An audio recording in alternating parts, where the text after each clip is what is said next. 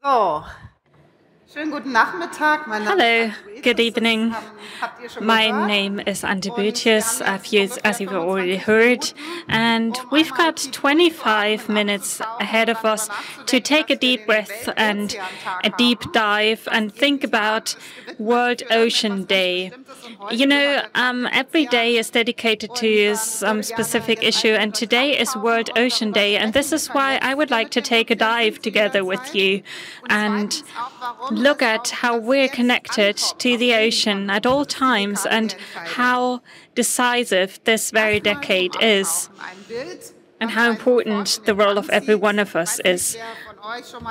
This image is very capturing.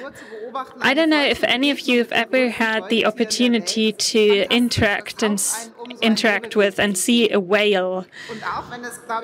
It is fascinating. And even though there's no natural predators for whales, because humans understand how intelligent and helpful this mammal is, we still endanger them.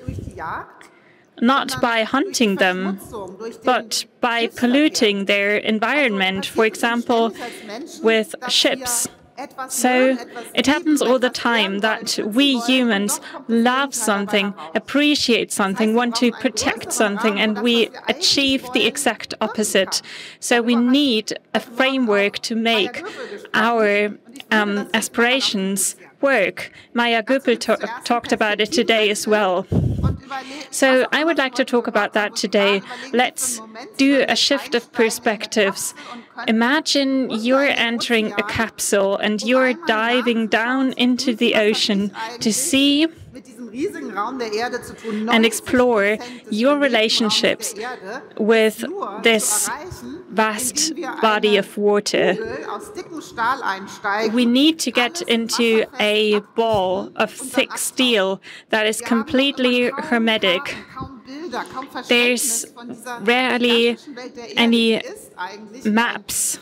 We don't have a real understanding of this part of the world, and I'm one of those people whose job it is to dive down, and it's always a highlight. Every dive gets you in contact with life forms that no one has ever seen before. We don't have many manned submarines, and we use them to discover crazy life forms such as this. This glowfish is a symbol. This is the only image of a pregnant glowfish, which is one of the most common deep-sea fishes. And our exploration found that they have those antennas that glow. And this fish is pregnant, and you can even see the father here. The other sex is tiny. They only have one job, to find a female and impregnate her. And when the male fish docks to the female fish, a placenta is built, and then the conception takes place. And then enzymes eat the rest. Nothing is wasted in the ocean. And I could tell you a lot of stories about crazy animals like those. Animals that you see when you dive in the deep sea. Whether you're a researcher or whether you just open a book and laugh about the pictures, you have to ask yourself, how does it work? You have this worm here that's really hairy. And it's the most heat-resistant life form on Earth. There's a fish that you wouldn't know is an octopus, and so on. They're all part of our environment. They live in the ocean, and many of them have an evolution that is a lot longer than that of the trees on Earth, and they're all fattened. Deep sea is so uncanny because It has 90% of the diversity of species of the Earth. Even though there's so few resources, the only resources that the ocean has is debris that comes down. And plastic is a huge problem there. And we're only just waking up and trying to change something about the problem. And other threats have to do with the CO2 that we release into the environment. This is another fascinating image, coral reefs. I've never met a person that could say something against coral reefs, someone who hates coral reefs. Maybe if you just crashed your yacht into it, it may be annoying, but otherwise, if you go snorkeling on a reef, you will think, I've never seen something so beautiful in my life. And you have to understand, this is part of my crazy knowledge, that corals are animals, and they're next to sponges, they're the oldest living beings. And they're exactly adjusted to their environment. If the host is stressed, so if you go to a bar and your barkeeper is stressed, you leave the bar. And this is what the single-cell parasites do with the corals, and this is what is happening. The corals are stressed because we've surpassed, because the water is getting warmer, and we have to decide, do we keep on increasing the global temperature, or do we try our best to lower it?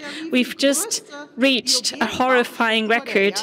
The Great Barrier Reef, the biggest coral structure of the Earth, is destroyed by 90%. And that means that fishes can't seek refuge in it anymore. So if you're a fish and you're moving in these corals, you're immediately eaten. That's clear. And that hurts to know. And this is why this decade is so decisive. I've put a graph on here. On the x-axis, you see the time progression. And on the y-axis, you see the CO2 progression. The blue arrows shows when I was born. I'm a 320 ppm child. You can all check where you're born. So when I was born, scientists were already writing letters to the government saying, we're just about to terminate the Earth's biggest experiment. We have to exit from fossil energies. The knowledge spread, and we know no limits in measuring pollution and still surpassing it year after year. We have the World Climate Council that publishes reports every year. And still, the CO2 level is rising and rising and rising. The Paris Agreement was the last great conference that said we want to limit global warming to 2 degrees. Fridays for Futures still didn't live to see a change in the temperature curve. We keep on warming, but warning, it's not enough. We go to the streets. It's not enough. So what do we need to do? I want to dive into 2 examples with you. Here we see ourselves in a difficult graph that says it all. We're the black curve. This is our emissions worldwide. The red and orange curve is all the promises our governments make where they're going to take it if we just want it. And in green, you see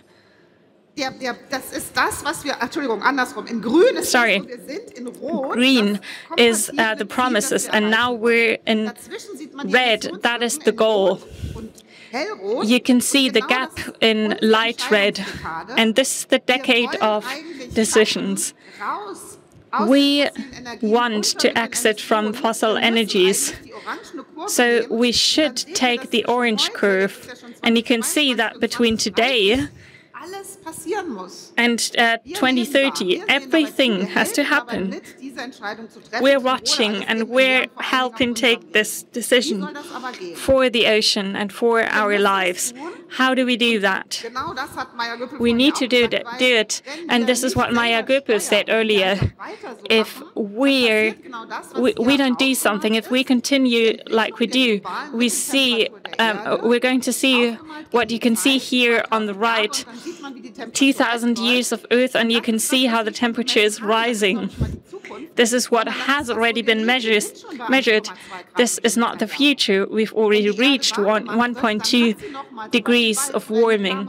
And if we continue, it results in forest fires and so on. So we're playing with insecurities, with what is below the Earth and which rises to our level. So this is the image you have to see if you want to understand why you need to fight for the oceans. Because they're so huge, the oceans are doomed to absorb more than 90% of the warmth that we produce. 3% goes into the ice masses with bad ramifications, and just 1% is the atmosphere. And this is what we're fighting about. So if the oceans are not able to absorb that heat anymore, we're going to have dramatic shifts. So how do we make the oceans help us, even though we did so much damage to them? This is the big debate. Here you can see the time axis again. From the industrialization until 2019, all the CO2 emission data. This is my favorite graph to show everything that you need to know. In yellow and red, the emissions we cause. Light yellow is our agricultures, how we plant trees but don't water them. In orange, this is the combustion of fuel, fossil fuel. There's not an increase in coal. There's a decrease in oil, but there will be a rise. And in blue, we see the oceans that absorb 25% of CO2. That's less than the warmth I just talked about, because if there's no CO2, if there's more CO2 in the air, the oceans absorb more. Now you see the zigzag down there. Why is this so dynamic? Why aren't the ocean absorbing more? The problem is that our ecosystems on the land, the marshes and so on, are very sensitive. If there's heat and if it's dry, trees even start to give off CO2, and this is why there's such a zigzag line. You can see the light blue, the teal. This is what we add. So our role right now would be to say, we've added so much CO2, we need more land to absorb it, because it has already oxidized its CO2 already. And we have to return it to the biomass. That's centuries that we're talking about. And they can only be taken away by the land and the ocean. So what do we need to do? We need to strengthen the ocean and the land. We need to cultivate landscapes that are fit to take up CO2. Those are, for example, coral reefs, but the coral reefs are almost destroyed. We've heard about that. So are there more robust systems that can absorb CO2? And what about them? We have mangroves. Mangroves are the only trees that grow in water. And then you have slime and murk that stinks, but it absorbs a lot of CO2. And there's a lot of biodiversity as well. And what do? We cultivate tiger shrimps in the mangrove forest, so we can have shrimp salad. So we have the kelp forests. That's an ancient plant, and it's the fastest growing plant on Earth. We've lost 70% of them because they can't sustain the heat. To re-establish them, if we build floating kelp forests, those algae meadows are returning slowly because we've become better in limiting our pollution of the waters. So this is exhausting and expensive, but it's something we can do. We can rebuild reefs, which we're already doing. We've returned oysters to the Baltic Sea that we've eradicated because of fishing. So there's a lot we can do, but it's very expensive and it's very exhaustive. And we haven't even started to build back the ecosystems we once had in Germany. The other world in which I can dive at times are the polar regions, the Arctic and the Antarctic. And why are these worth fighting for? As a PhD student in the 90s, I was able to experience what it's like to visit these ice shelves. But today, these shelves are really thin, they're really soft, you can actually go through them, and all the life in and on the ice has already changed due to climate change. If we look at our one ocean, which all of us are connected to, and understand what it does for us, it sinks heat and carbon dioxide. It contains all the life forms on Earth that are probably going to produce our medicine at some point. That's why this is the decisive decade, because we are on the way to losing all this. And we put ourselves in danger. One of the most exciting and most brutal research results is how fast the Antarctic is warming. It's got this ocean around it that's supposed to be cooling it, but everything is getting warmer and melting. 70% of global freshwater reserves are in the Antarctic, and it's going to take a few thousand years for them to melt. But if that happens, we'd have 50 meters sea level rise. The red region on this map here, if everything melts down, we're going to have 3 meters of sea level rise, and we're not prepared for this in northern Germany. And this scales with the amount of carbon dioxide that we put into the atmosphere. Lots of people say, well, that's evolution, we're only an animal, we're going to die out, the cockroaches are going to remain. I would call these cynical debates because nothing of what we're doing has to be that way. It could be completely different. But we, as researchers, have to tell people about this.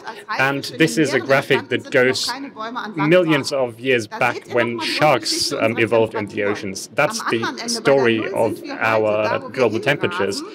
We are at 0 today, and we're heading for where this red line is going, and going all the way back, throwing ourselves back to the Miocene when dinosaurs were still alive. The difference is that the sea level is going to be a different one. In closing, I would like to give you some words of actions. These were all reasons why we have to act.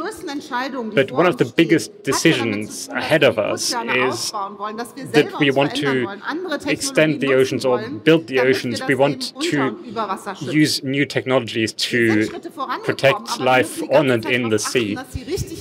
We have to make sure that these steps are going right. What few people know is that since 2000, the importance of aquaculture has increased so much that we have more fish and more creatures from aquaculture than captured in the wild, which is good for wild species, but it's very damaging to the environment.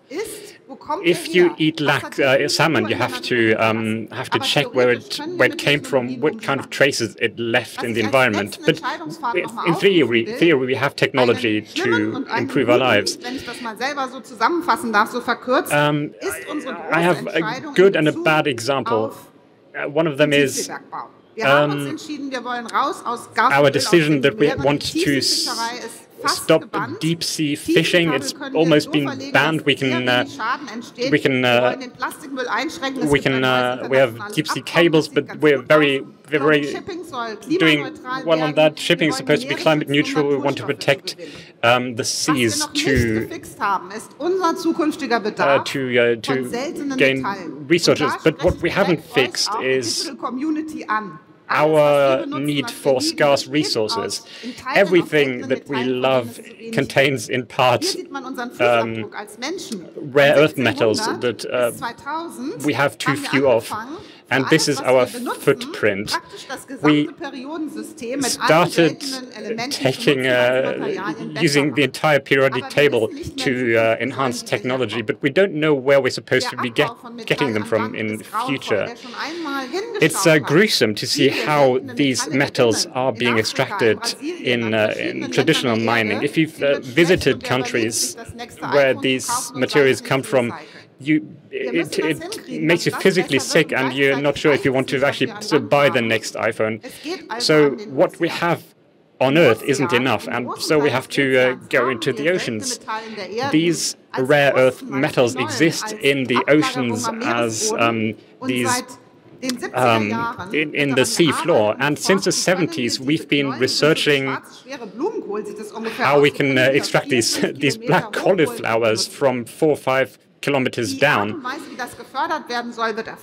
The way of doing this is being researched. There's been some pilot tests, and that's why we in Europe decided to create a consortium of scientists, not necessarily because we think it's great. We think it's a very problematic technology, but we want to collect data and show that it's complicated and probably disastrous to mine the seafloor. We started doing this with these nets with trawling, and saw how damaging it is.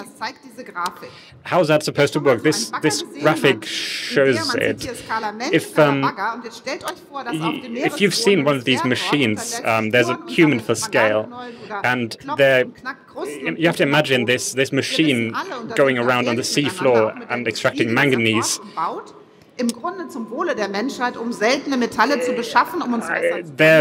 The industry says that it's about well, they're acting in the best interests of humanity. But if you look at it, if you conduct experiments, and as a young person, I was allowed to take part in these experiments by Schriever and Thiel. The seafloor that's been treated in this way doesn't come back. It's the same way on land. If you plow the earth, it doesn't return the same. So we conducted experiments and looked at what happens 25, 30 years later. This is the eye of a robot, where some scientists looked at what happens when you plow the seafloor.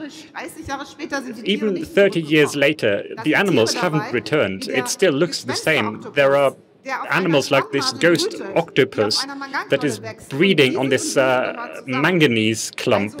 And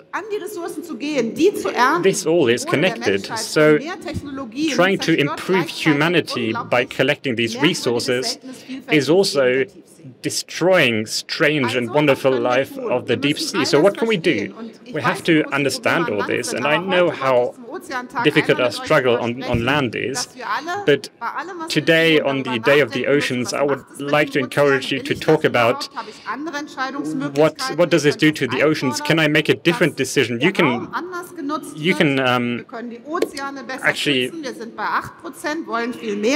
talk to politicians. We can with the G7, which owns a large part of the ocean floor, we can request a future and build a future that we want, because we're all in the same boat and we should know which way we are heading. Thank you so much for your attention.